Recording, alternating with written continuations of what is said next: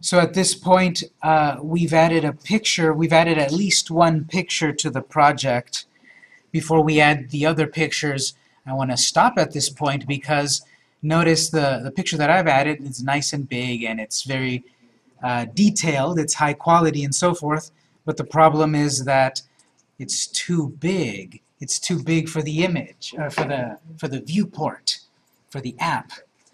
I want to use some CSS to maybe rein this in a little bit, because right now that picture's not responsive. It doesn't change according to the size of the device. The nature of it is that it doesn't obey anything until we force it to do something. In our case, I want it to fit the size of the screen depending on the size of the screen. I want it to respond to that. And we're going to do that via CSS. So we've seen, like on the first day, when we played with a little bit of CSS, that we can change the size of pictures with CSS. So that's what we'll do here. But instead of writing it inline, we're going to write it in our CSS file. If you go back to your folder, remember you're working with the index file, which has the structure and content. And then we've got this Codiqa extra CSS file. Extra or external, whatever it stands for. The CSS file will then house all of our CSS rules and properties, where we can apply it globally throughout our whole file or multiple files. And this will be better than having inline CSS. So go back to your file, your index file first. Well, we'll do it this way. Go to your Codiqa extra CSS file. Edit it in Notepad++, I mean. Don't double-click it, it won't do what you want. You want to right-click and edit with Notepad the codiqa.ext.css file.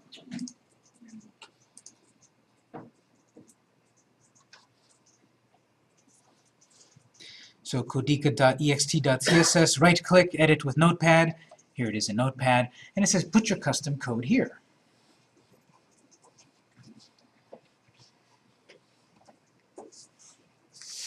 So I'm going to talk about the three most common types of CSS selectors that we can use. That's a keyword there, selectors, or you might also hear them as rules. Let me name them and then talk about them, and then we'll use them. So what I'm going to write here is going to be non-standard for a moment, just so that it makes sense, and then we'll actually do it. But notice, as a quick aside, we can add comments also in CSS, but notice these are different than HTML. HTML comments are like this. HTML comment. But we do not write HTML comments in a CSS file. It's not HTML, it's CSS. Notice they did not turn green because it's not a comment. The comment in CSS looks like this, /*. Then you put your comments, which can be multi-line. This is multi-line. And then it ends backwards, */. So it does have a pair, and it's simply /*. And this is actually very common in many other languages, this kind of comment tag. It's also the kind that we'll use in JavaScript. But that line is a comment. Very important here, do not put a space between the slash and the asterisk. Look at that. Look at how it changed font and color and such. Now it thinks it's a command, in a sense. It's not. It's still a comment, I think, but I added the space, and I broke it. Make sure you've got no space there or there. So we have three types of selectors. So I'm going to write a comment here. You can write comments if you want. The three types of CSS selectors. With CSS, we are selecting parts of the document to edit or to manipulate somehow. CSS, as we've seen, allows us to change background color, text color, add drop shadows, add rounded corners, and other more advanced stuff like even animation. We can do animation with CSS. We need to first, however, select something in the project to edit. So there's three types, three basic types. This first one is a tag selector, which is simply, for example, body. And the syntax is the name of the tag. Notice it's not in angle brackets. This is the body tag, space, curly brace, which is shift square brace, which is next to the P. So look on the keyboard on the P, you'll see a square brace and a curly brace. Curly brace is shift square brace. Enter a couple of times and then close the angle bracket.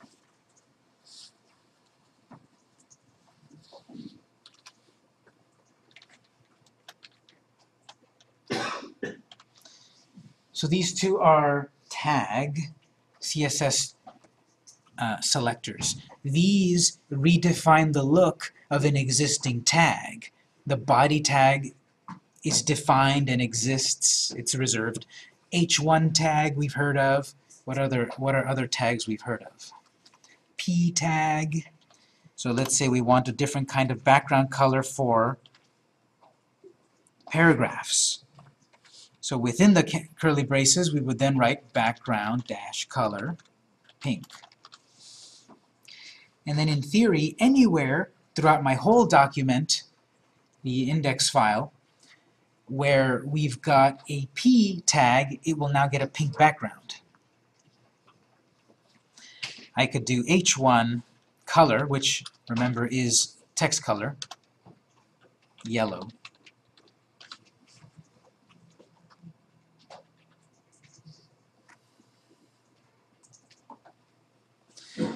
So I'm writing a tag selector. I'm saying wherever a P exists throughout our project, wherever an H1 exists, wherever a body tag exists, change it like this within the curly braces. Notice then I've got the semicolon at the end, and if I also wanted a background color, I could then do background dash color blue, semicolon.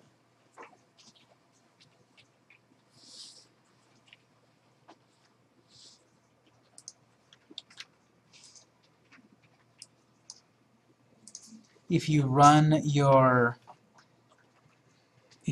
project, be careful here. If you save and run the CSS file, you will get a screen full of code.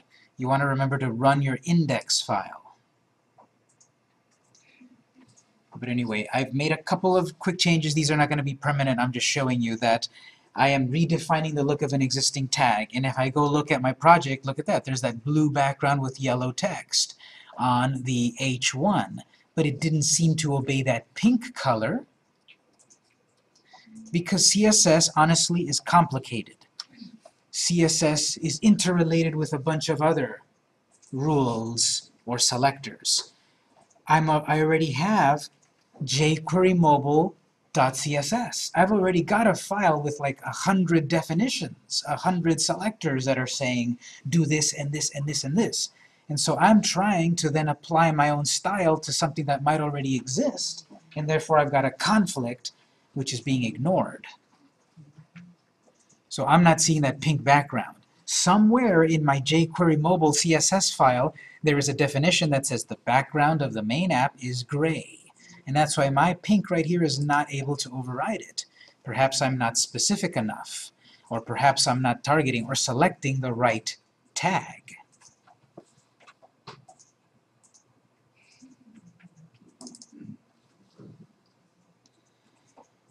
So these three that I wrote here are all tags. Next, I have an ID. An ID is like a tag, sort of, that I invent. I can add an ID to anything in the HTML file. For example, so another comment here. Let's say I've got p tag and it just says hello and p tag. But I only want a specific paragraph. Well, let me do it like this. Another p tag, and this one says goodbye. They're both p tags. My rule up here, my selector says every p tag, give it a pink background. But I only want really the pink background on hello. I don't want it on goodbye. I want a different color on goodbye. So this rule right here, the CSS selector, is way too broad. It's applying to every paragraph in my whole project. I only want it to apply to certain paragraphs. That's when then it might be useful to use an ID. And the way that works is, on the P tag, within the P tag, I would write space ID equals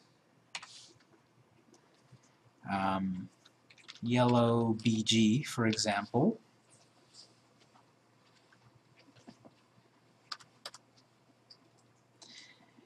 And in a moment I'll show you then, okay, now I can target that one paragraph. That one paragraph has a unique ID that the other one doesn't. Hello doesn't have that ID.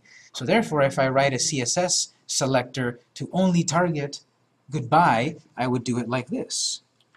Hash mark yellow BG and say background color orange.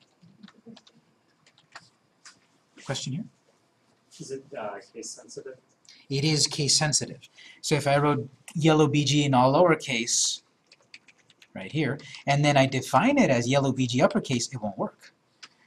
So keep them consistent. Either all lowercase, or if you do mix in cases, keep it consistent. And I'm just showing you here that it's often common when there's more than one word that defines something, like an ID. Oftentimes programmers then add capital letters between the words because it will not work to call this yellow space BG. That is completely different, which is a little more complicated than I need to explain what that space is, but that space is very important. So if I keep it no spaces, that'll work, but then it's a little hard to read. So what's common is for programmers to then put capital letters to separate words. This could have been yellow background. And then it would be common to put the capital B there just a little bit for readability, for us humans, to be able to read and understand the code. So it'll be obvious like that, actually. So let's say in my index file, I've got a couple of paragraphs, and one of them does not have an ID, and one of them does have an ID. So what's happening is that this first paragraph will be controlled by this top selector and give it a pink background. But then this second ID, the second paragraph would be controlled by this selector that has this unique ID.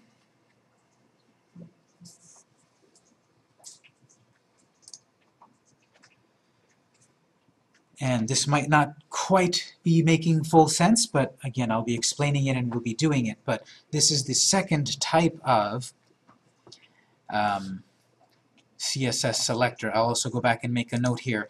A tag redefines the properties of an existing tag.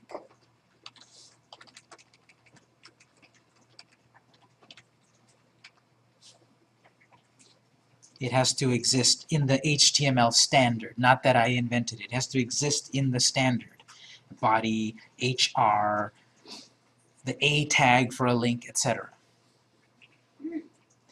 I can create my own kinds of tags, and that would be an ID, and the other one I'll mention in a moment. So if we look at, so further here, an ID applies to an element that I name and is unique to the document. What that means is can only be used once per document.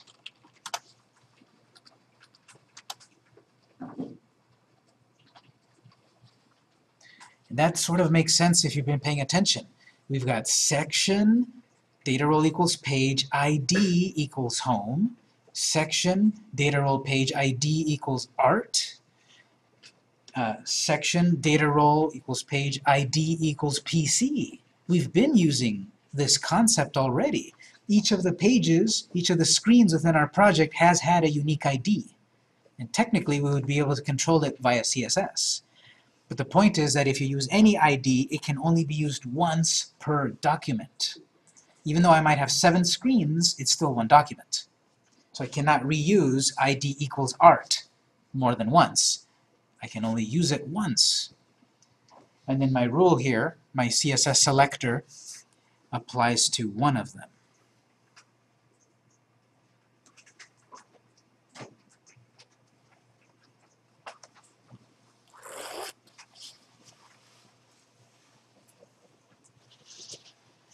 So these. Can I recap on what you just say? Once per document, if you have 7 screens in your one document, that one ID tag can be used throughout all of those 7 screens? No. Those 7 screens are still existing in one document. So I can only use them, I can only use that ID once in the whole index.html document. I cannot reuse it in the different sections. Visually for us, it's a different screen, but the device, the web browser, sees it as one document. So for each section, you have to make a new ID? Yes, exactly. So you have to make a new ID for each section, or else you'll have the conflict. Now, sometimes, though, we do want to reuse this. I want to apply this orange background to more than one place in the document, but I'm limited here because I've got an ID. Notice, when I'm writing it in HTML, it says ID equals, and then the name of the ID. No pound symbol. That's just the way it is. But when I define it, I have to have a pound symbol. That's what differentiates that from a tag. Notice also the color of Notepad++. A tag is that sort of blue basic color, and then an ID is this sort of a sky blue color. And that's because it's an ID. The pound symbol marks it as an ID. And again, do not add a space there. Notice how that thinks now, okay, you were writing an ID with no name, and then a tag called yellow background, which does not exist in HTML.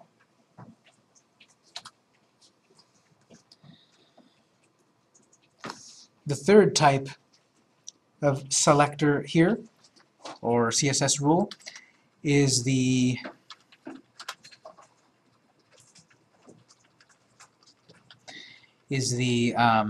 class.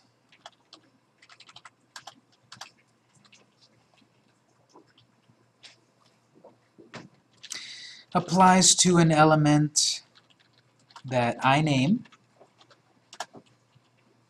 is not unique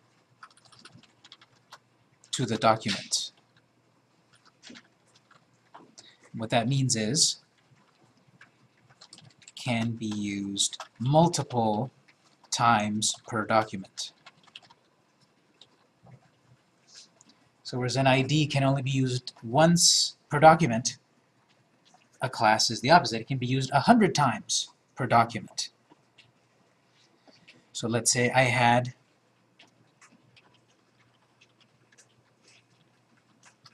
some sample code here. Again, this time we'll do it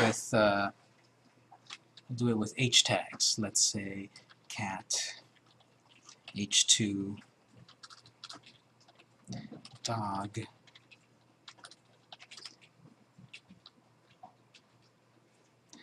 and then a paragraph pets.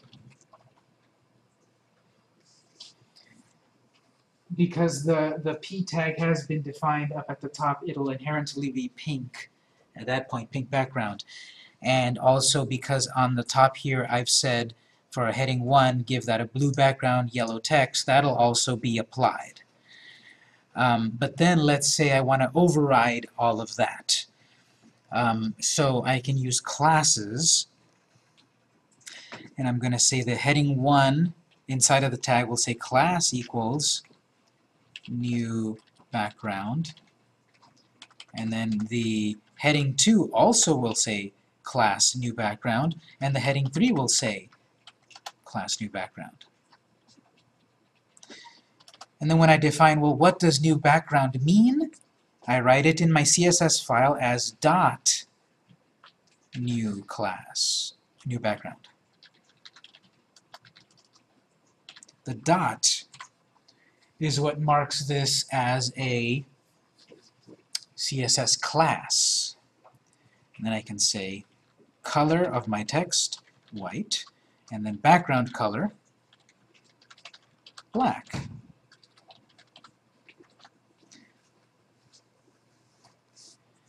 And so for all three of those, they will all have then a black background and white text.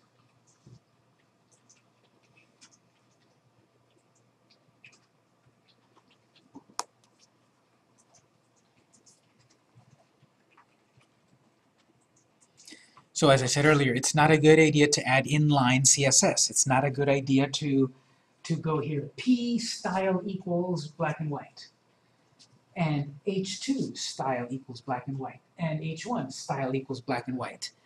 This almost seems like we did that because I had to manually go in and add class, class, class. But once you've added the class to those three things, later on I just go back to my one CSS selector and now say color yellow, background color brown. And then that will automatically get applied to those 3 or 30 that have the class attached.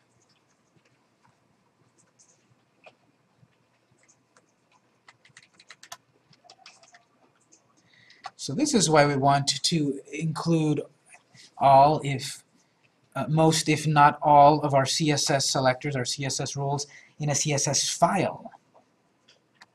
Include them all in one place so that we can edit them easily in one place.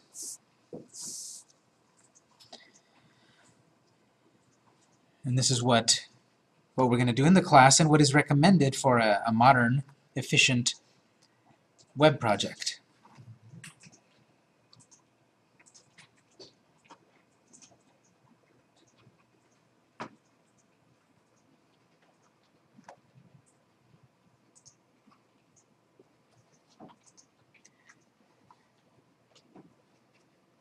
Any questions so far?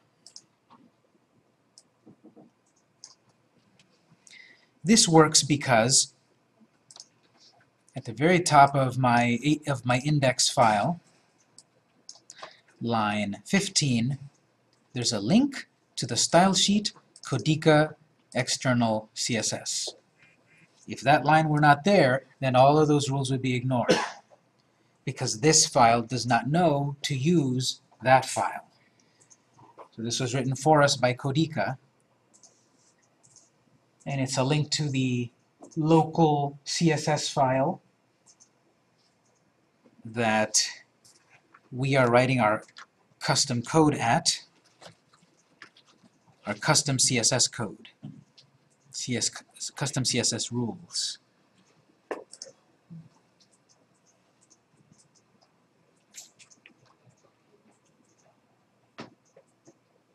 And notice the order it was written in the index file. First is another style sheet, the jQuery mobile style sheet.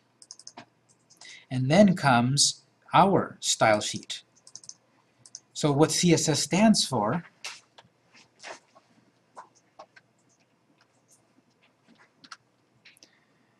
is cascading style sheets. It's a sheet in that it is a file, a .css file. It deals with editing the style of the project, the colors, the background. You can put a background image, the design of your bullet points, the alignment of your project, of your images, the style.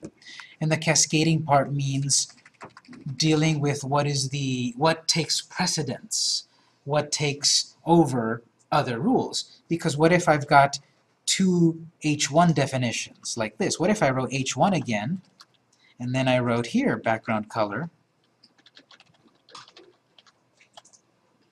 purple? Which of those two would win? They're both trying to do the same thing. CSS defines basically a cascade. What does a cascade do? It's a waterfall. What does it do? Falls from top to bottom. It goes down. So a cascade goes from top to bottom. CSS rules go from top to bottom, and it obeys them top to bottom, and then left to right. So this would, this would be loaded in the web browser or in the device, and it would process everything. It would get to this point, make every heading 1 blue background. And then it would get to this one and say, actually make them purple. So then they become purple. And then that one gets overridden. So that's, in short, the cascade. What takes precedence? Well, what comes last? And we've seen this here. This p tag is saying make all paragraphs pink. So it does. But then later on, we say, actually, make this particular p tag with a yellow background, or orange, and then this one, make it brown, because again, it comes later. So that's the cascade part of it. CSS, 3 simple letters, complex idea. And CSS was invented later than HTML. HTML was invented by Tim Berners-Lee, 1989 or so, and then there were several years of the dark ages of web design until about 1998 or so, where a team, I believe in either Sweden or Norway, I think it was Norway, developed CSS in '98, the standard, so that now we can have nice looking or nicer looking websites with this standard. And we currently usually come across either CSS 2, I believe it's at 2.2, or, as we're going to be looking at it in this class, CSS 3. Version 2.2, I think it's maybe 2.1, and 3.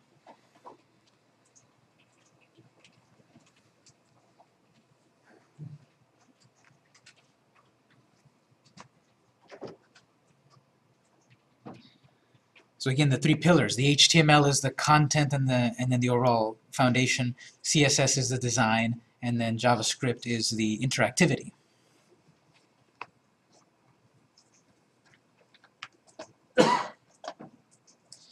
That's why also we don't want to write, we want to avoid, it's not that you, sometimes you need to do it, but you want to avoid it as much as possible, putting style equals background. It's another color, gold. We want to avoid putting inline style like that because that one takes the ultimate precedence. It's even closer to the metal. It's right at that element, define it like this, and that is going to override all of these right here. So that's annoying because then I have to edit that one line out of my 500 lines of code, whereas the point of using a CSS file is that now this will apply equally to all my 500 lines. And if I make another change here, that automatically trickles down and applies everywhere to my document, except for the one right here that has the most specificity. That's why we want to avoid inline styles.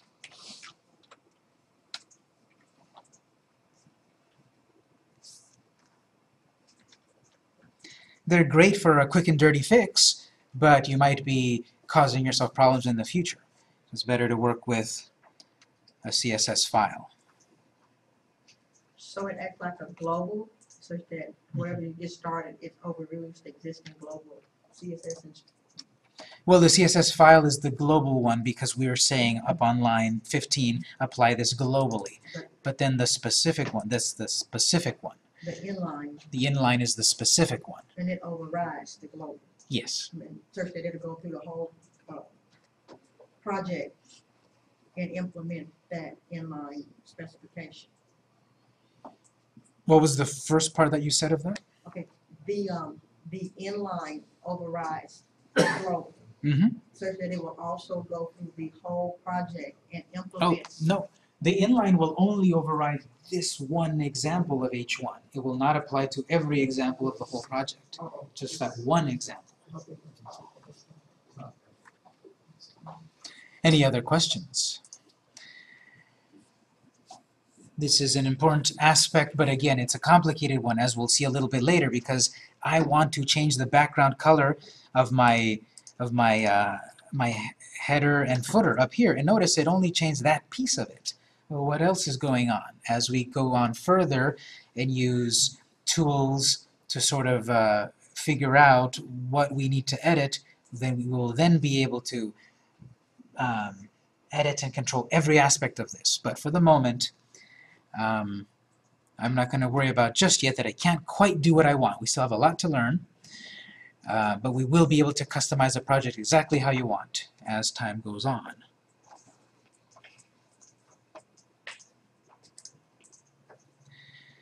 So all of these tags that I'm writing here, actually, this was just kind of informational for the lecture. I'm not going to actually apply them to my project. So what I want to do, I don't want to delete the code here because I thought maybe it's useful. So what comments are also useful for is to deactivate code. A comment is great for me to make myself a note, what is this? But a comment is also great to turn off code. Turn off an HTML tag, turn off a CSS rule, turn off a JavaScript command. So what I'm going to do is I'm going to comment out this code that I wrote here, which is currently active. So I'm going to start the comment tag right here and then end it right here. I am going to do it in groups because if you have a comment inside of a comment, that might be problematic. So I've added the comment to comment out all of the tag selectors. I ended it there. I had the comments that explained what an ID was. I'll leave that alone. And then I'll comment out that particular ID. It didn't really do anything, but I'll comment it out. I didn't really use it anywhere. Comment it out. And then also I'll comment out that one.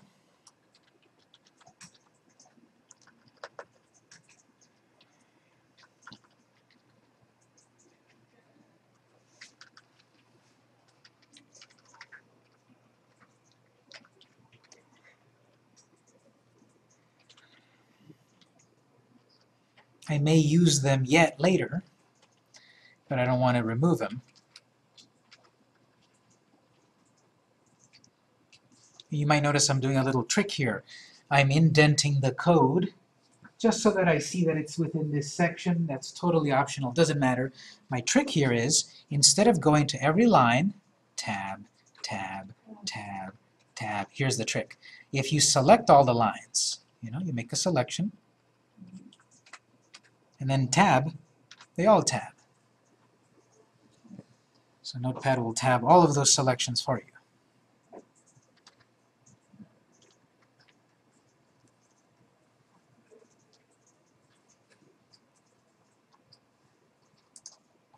This is pretty cool. You don't have to select the whole line like this. If I select this line and just put it up to this point right here, notice I didn't select the whole word body. It's smart enough to know you mean the whole line, so it'll tab the whole line.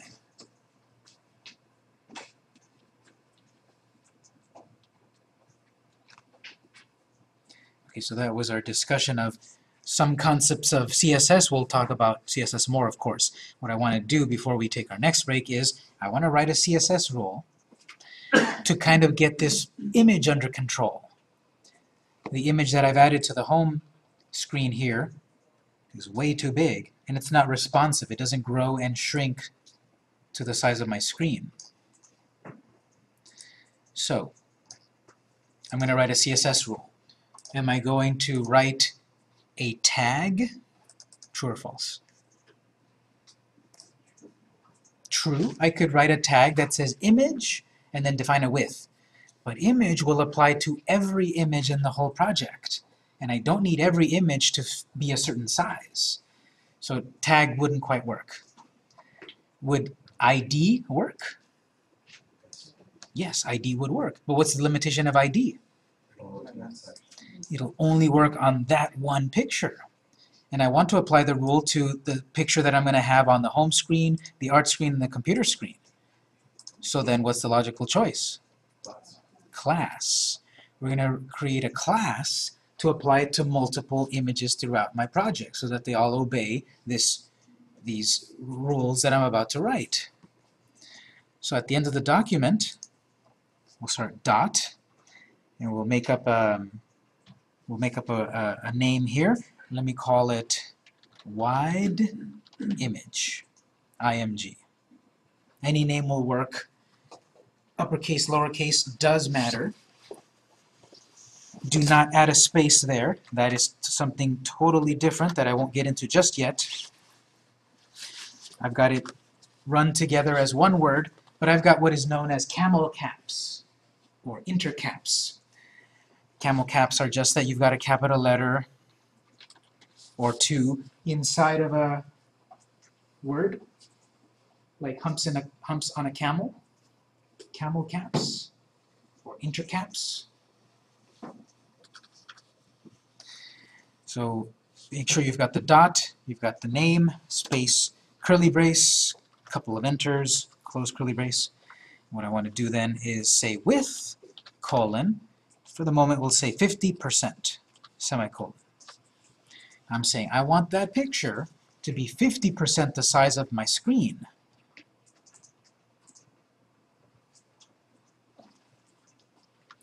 I want that picture to be 50% of this viewport. This is half of what I need to do. I've defined the rule. I've written the selector and its property and attribute. Its attribute and value. Selector, attribute, value. I've written it, but I have not attached it to that picture. It doesn't know to apply this to that picture or my other 40 pictures. So let's make sure we wrote this. That's part 1. Write the rule. And then we will attach it to the element. We need to switch over to the index file. Over on line 58, we need to say, hey, this image, pay attention to that rule. So anywhere inside of the tag, I'll add it after the alt property. We will say class equals the name of the class I just invented that I forgot its name already, a wide image with no dot. Why? That's just the way it is. When they were inventing this in 1998, no one had the good idea to say, why don't we keep it consistent? It's class equals wide image with no dot.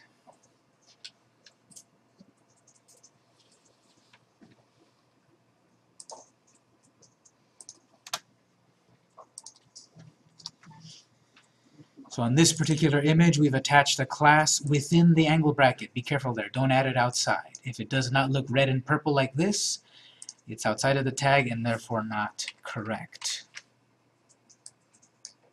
Right? If it just looks black, it means it's not part of the tag. Class equals wide image.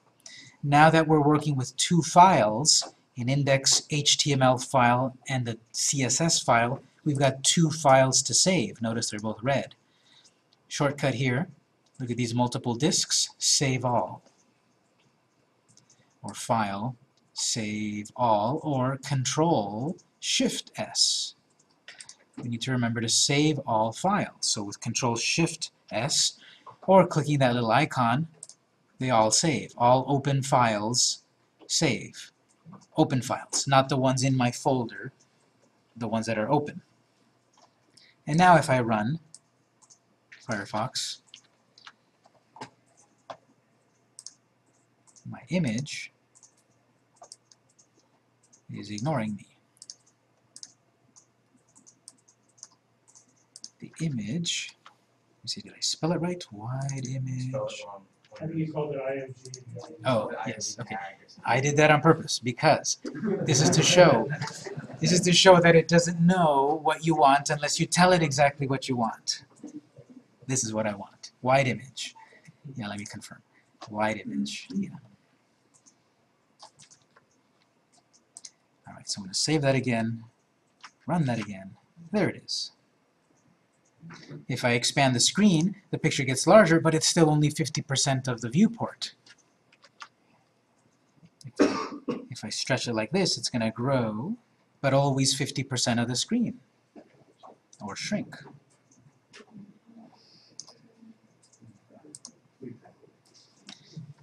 So the two things that we need to do are, we need to attach a class or an ID to a tag with a name, and then we need to define what that rule does. So I've defined the rule right here. Dot wide image means with of that element 50%. I'm going to put it at 100%, and what that will do is it will display the picture 100% the width of the viewport. So now if I grow it, it'll continue to be taking up that space in the project. It never goes off the edge.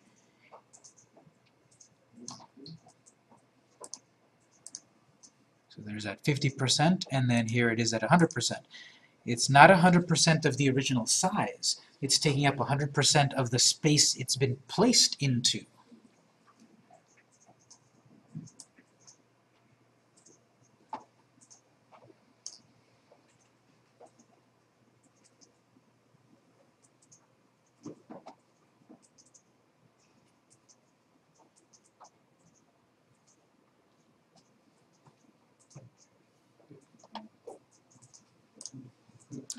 Right, so if you got that to work, great. Let's take our next break. When we come back, we'll continue to explore a little bit of more CSS here, specifically with that picture. It's 8 o'clock. Let's take a 10-minute break. When we come back, we will continue. If you need any help, call me over.